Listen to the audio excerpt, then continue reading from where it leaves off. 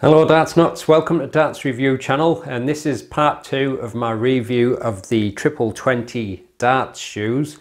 Now when I did the first part I said I was going to do a week where I did various routines without any warm-up, just straight into the routines without wearing the shoes, and then a week where I was wearing the shoes and compare the difference. But I've been wearing them for a few weeks now anyway. I just never got around to posting the review a bit sooner, and what I had noticed is when I did the week where I was wearing the shoes, the first week, if you remember in the first part of the review I said it was putting me in a slightly different position to what I was used to, because my angle of my foot was kind of like that, and that was making me go a little bit slightly different. So instead of being like a kind of toes pointing that way, I had to put my foot more that way to the side, but not fully to the side of the leg, which I said was what I used to do, but it caused me pain in the knee. So the position that I was throwing them from seemed to be working better on the bullseyes. Now I don't know why that would be, but you'll see when I show you the results that I almost seem to be doing better on the bullseyes straight away, but I seem to do worse on the treble 20s. Now I think that's just down to the fact that it changed my position and I had to get used to it. But as the week went on I got more used to it, and you'll see the ones where I've thrown at the 20s it's improved. So it's just a case of getting used to wearing them basically. And if you've been watching any of my reviews over the last few weeks, you will have noticed that when I do the challenges I've been getting better on them as well.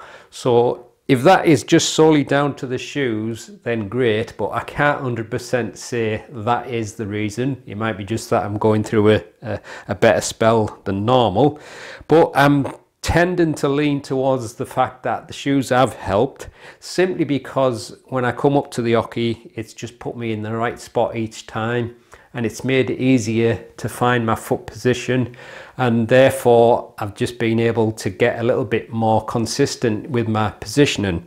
And I think that's just basically the idea behind the shoes, so it definitely helps in that regard. The other thing is, like I mentioned about the problem that I have with my knees and my ankles, I sometimes get quite a lot of pain, but that doesn't seem to be as bad since I've been wearing these. So I think maybe they've kind of helped a little bit in that regard as well, but that could be just because I've slightly changed position, I don't know. But I also have flat feet, which I mentioned before, so I thought the shoes might not be very comfortable for me. And like I say, I've been wearing them for a few weeks now, and I actually do find them really comfy. So I am kind of surprised that I do like them as much as I do, and it kind of feels weird now when I haven't got the shoes on. If I'm throw with my slippers on or my trainers, it doesn't feel quite the same now. So I've kind of got used to wearing the shoes, and it's become almost like an item that I need to wear when I'm throwing. So whether that's just down to the fact it's a case of getting familiar with something and then you get used to it, I can't really say, but I do find the shoes comfortable. And in terms of the wear, they're still in almost new condition. There's just some slight wear, but I wasn't really expecting them to wear much just playing darts in here. It's only like a wooden floor, so it's not going to get any real damage or anything. There's just some slight crease in there on the toes, but other than that they're in really good condition still. So they're very well made, but like I say, they're not cheap, and the main problem is the fact that it's not something you can just walk into a shop and try on. So that is the problem for a lot of people. But I'm kind of glad that I did get the opportunity to try them, because like I say, I do like wearing them, and I'm surprised that I am keen on them as much as I am. And like I say, when I haven't got them on, it kind of feels like I'm naked. There's a thought for you. Not a very nice one. But what I'll do now is I'll show you the results of the 2 weeks, but I'll also mention about what I've done on the reviews as well, and then I'll finish off from here. So this is the routine that I did each week, and this is without the shoes at first, from Monday the 6th of March to Sunday the 12th of March. So I did this without any warm-up, just straight onto it each day, and just recorded the results, and I've put the highest totals and the averages there on the bottom. So this is the week where I was wearing the shoes, from the Wednesday the 15th of March to Tuesday the 21st of March, and as you can see, I didn't start off good on the 100 at 20s, but did improve. But I started off pretty good on the bull straight away. I think I also done a fair bit better on the doubles on this week. I didn't do so good on the doubles the first week, where that was just down to me not being right, I don't know. But we'll have a look at the results on the averages next.